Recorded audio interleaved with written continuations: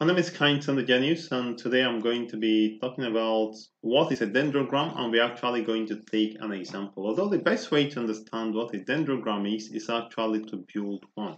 But before I build it, we build it together. Let me just explain to you a little concept. Let's just read this together. A dendrogram is a tree-like diagram obtained. This is a title obtained from hierarchical clustering process. It indicates the merges or the splits carried out at each step of hierarchical clustering. So remember that my question and answers are actually meant for you to be able to understand this concept and be able to explain it in your own words. So now as we move up the tree, the branches fuse together to form larger clusters. So let's take an example. I'm going to now use some imaginary data, and then we are going to build up a dendrogram. So I'm going to start by drawing a box that will contain all our data points. So let's say this box, actually I'm going to change something. Let me make it a little bigger. So just go this way a little. Where do I now draw the dendrogram? Okay, maybe I draw it here. So I'm going to draw my dendrogram here using another pen. So let's put in some imaginary data here. So we have the data point here. Actually, this takes from the previous one we did. So we have a data point here. We have a data point here. We have another data point somewhere here. And then we have one data point here. We have one data point here. We have one data point here. We have one data point here. Okay. So I'd like to label these data points. So let's say this is so that I can actually use it to draw a dendrogram. So let's say this is let's start with 1. So this is 1,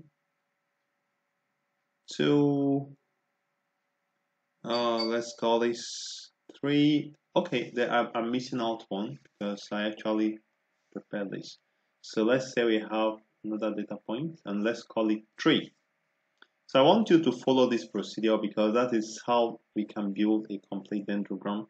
We have, this is 4, we have 6, we have 5, we have 7, we have 8, we have 9. So now we want to perform the merges. Remember, in hierarchical clustering, you actually start merging the clusters. All right, now I'm going to take another color of paint. Let me use blue. So in the first step, I might choose to merge 5 and 7. So I'm going to say 5 and 7. So in this, I'm going to actually draw a line here. Okay, let me draw something better. So let's see. So sometimes it's not easy to draw a straight line using this tablet. Okay, let's see, this is okay. So I'm going to merge 5 and 7. So this way I'm going to draw a line connecting 5 and 7 like this. Okay. So 5 and 7, we actually merge 5 and 7 like this. Okay. The next step is to now think of the closest one, and it seems the closest one is going to be 8. So let's merge 5, 7, and 8. So we have 5, 7, and 8 merged. So let's just put 8 here. This is 8. So I'm going to draw it upwards and also draw this one upwards and just merge 5, 7, and 8. So 5 and 7 merge with 8. I would like to merge this time. I'm going to add 9 to the equation. So I'm going to mean that we're going to merge up with 9. So in that way, I'm going to put 9 right here. This is 9. And just merge it with 5, 7, and 8. So this is 5, 7, and 8. Just merge it with 9. I mean, this has to be continuous. The next one is, let's say, I think the next one should be 2. So we are connecting with 2, right? Okay, so I'm going to put 2 right here. 2. I'm going to draw a vertical line upwards and make 5, 7, 8, and 2. Permit me to, okay, let's just continue.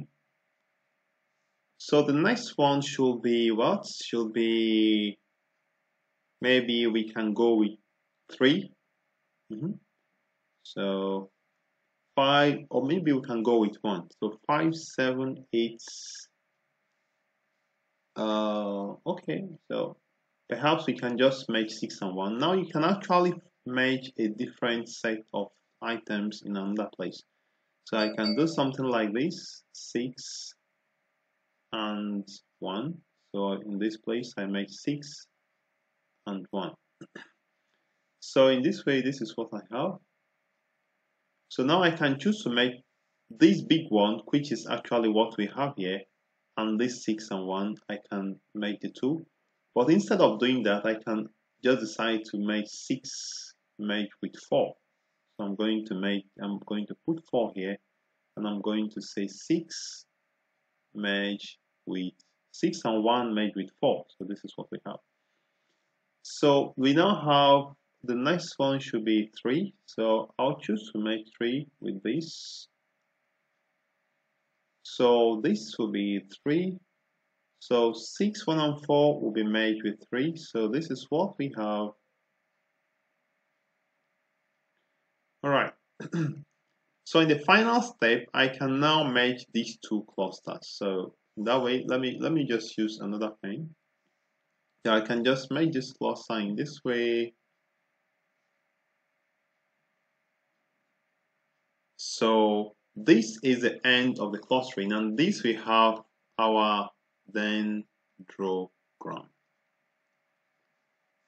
So this is how to build a dendrogram, and it's very important for you to know how it works. It shows the merge and the split, and also it's like a tree that is upside down, where the leaves are below and the branches are up, facing upwards. So I'm going to stop here, and I'm going to thank you for viewing. Remember to subscribe to my channel by clicking on the subscribe button below this video, and feel free to like this video and share it around with your friends. In the next lesson, which is question 15, we are now going to look at what is spectral clustering.